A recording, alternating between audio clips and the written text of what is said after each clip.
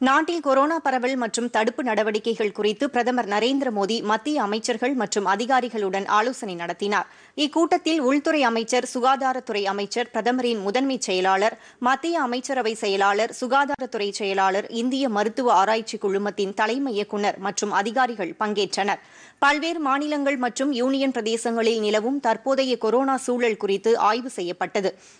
அப்போது நித்தி ஆயோக் உறுப்பினரும் மருத்துவ அவசரகால திட்டக்குழுவின் அமைப்பாளருமான டாக்டர் வினோத் பால் தற்போதைய கொரோனா தொற்று குறித்து விவரங்களை சமர்ப்பித்தார்.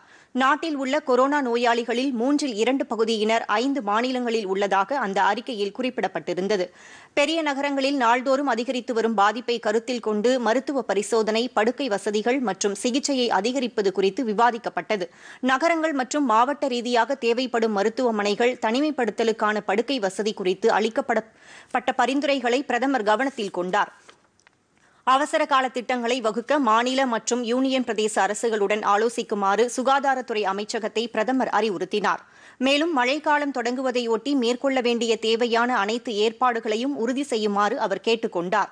அத்துடன் கொரோனா தடுப்பு நடவடிக்கைகளில் அடுத்த 2 மாதங்களுக்கு மேற்கொள்ள வேண்டிய நடவடிக்கைகள் குறித்தும் இக்கூட்டத்தில் விவாதிக்கப்பட்டது. இதற்கிடையே கொரோனா நோய் தொற்று தடுப்பு நடவடிக்கைகளில் சிறப்பாக செயல்பட்டு வரும் பல்வேறு மாநில, மாவட்ட மற்றும் நகரங்களின் அரசு பிரதிநிதிகளுக்கு பிரதமர் பாராட்டு தெரிவித்தார். பொதிகை செய்திகளை யூடியூபில் தமிழ் நியூஸ் தூர்தர்ஷன் என்ற சேனலிலும், ட்விட்டரில் Tamil news Doordarshan @DD News Chennai என்ற பக்கத்திலும் காணலாம்.